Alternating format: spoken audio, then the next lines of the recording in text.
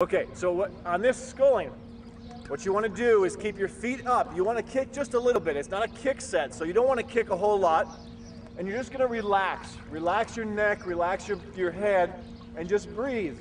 So it looks a little bit like dog paddle, but you're actually doing what you're supposed to be doing in swimming, and that's going to be sculling.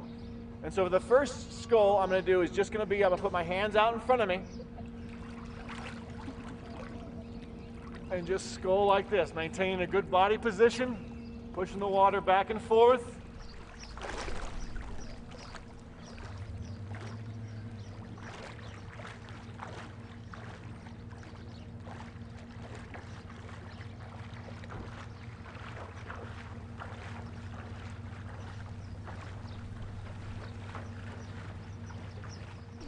And that's sculling. And this is, some people call this the catch of the stroke. You catch the front of the stroke, the top of the stroke is what I call it. Okay, so that's sculling at the top.